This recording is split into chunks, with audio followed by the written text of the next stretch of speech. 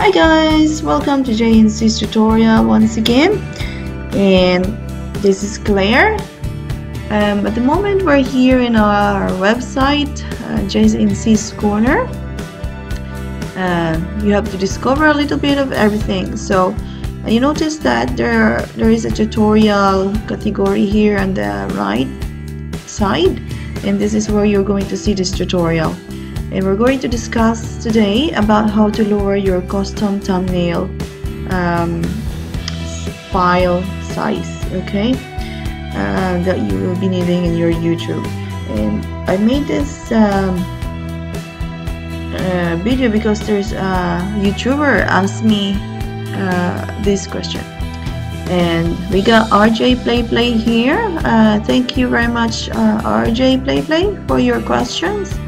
It goes like this. Hey JNC, why mine is too hard to put my picture 2 megabytes? When I got to my custom thumbnail to make custom thumbnails, is not accepted my picture. What do you do for your PNG to save your picture? Thank you very much. First of all, we need to recap ourselves. What is the YouTube requirements for custom thumbnail image and resolution? So here it is. So custom thumbnail image should be as large as possible, as the image will also be used as the preview image in the embedded player. We recommend your custom thumbnail to have a resolution of 1280 times 720. with minimum width of 640 pixels. Be uploaded in image formats such as JPEG, GIF, BMP, and PNG. And it will remain under 2 megabytes limit. So it's one probably of the reason why RJ Play did not able to upload because of the limit. Okay. Try to use a 6:9 aspect ratio, as it's the most used in YouTube players and previews. So guys, make sure you have all these requirements in your mind. So for me, what I do when I edit my custom thumbnail for my YouTube is I go to picmonkey.com, just type it in your URL box, and you will be directed to their site. So if you press certain category here on the top, you will be directed to their certain options. Okay, so with the PNG you can use the T design, say. So you have 3 options here to start your design. Okay, it's a blank canvas, a template. So just for this example, I'll use custom thumbnail. So because the YouTube requirements is 1280, so I'll just follow that one. So 720 pixels. So click make it. You can use the canvas to have a transparent background, or if you don't want, that's fine.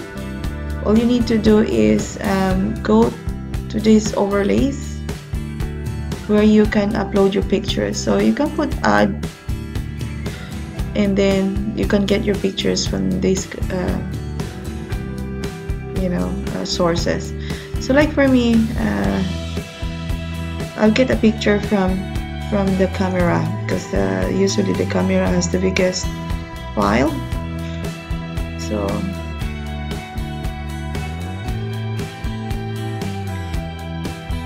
say I'll get this. Okay, so I have double click that one. But let's go back to the picture, because I want to show you what is the file properties and how big is the file is.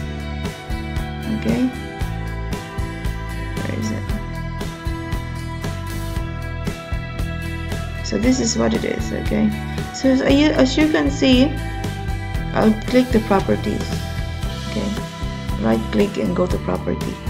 As you can see, it's 3.5 megabytes, which is quite a big file, and all the details is here. So the requirements only for the dimension is 1280 by 720, and this is quite big. So what we need to do, just click OK that one. So just,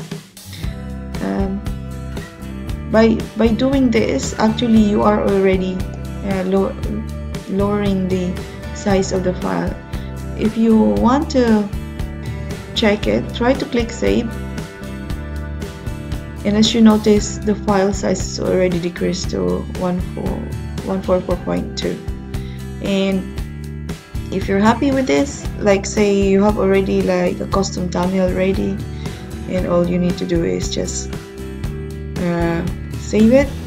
You have 3 choices of the quality. So Sean is the high quality, but the file size is also high, and Pierce is the middle, and Roger is the lowest.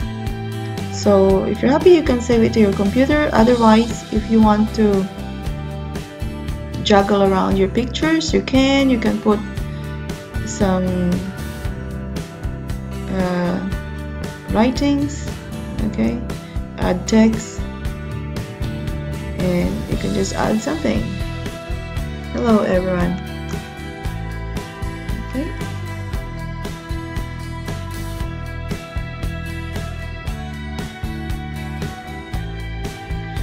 so you can change the color as well, like that.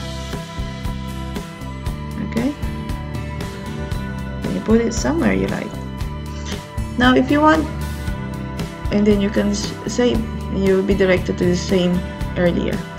Now if you want your background to be this white, to be a transparent background, all you need to do is go back to where did we go earlier? The canvas here at the top, the basic edits. Go to the canvas and just click this transparent, and it will automatically, the background will turn to transparent. Click apply, and if you save it, you notice that the white background is gone, and there's no options whether it's Roger or Sean or something like that. So it's directly to 982 KB.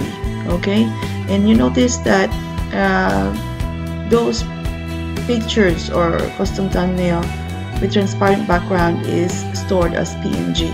So you can change the file name if you want, like my kiddos. Okay, and save to your computer. Say click this section here where you want to save it. So I want to save it in this file, and as you can see, it's PNG image, and click save. Okay, you can check it in your computer. Click save. You can search it straight away, my kiddos, so that you don't need to search it. And there you are. That's how it is.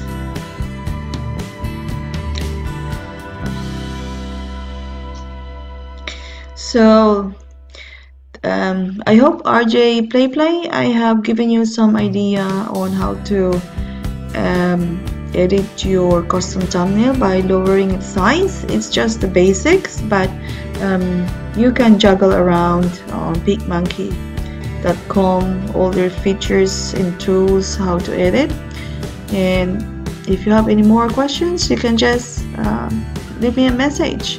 And I hope you visit our website, JNC's Corner, and please don't forget to subscribe in our channel, and see you once again. And thank you very much, and bye for now.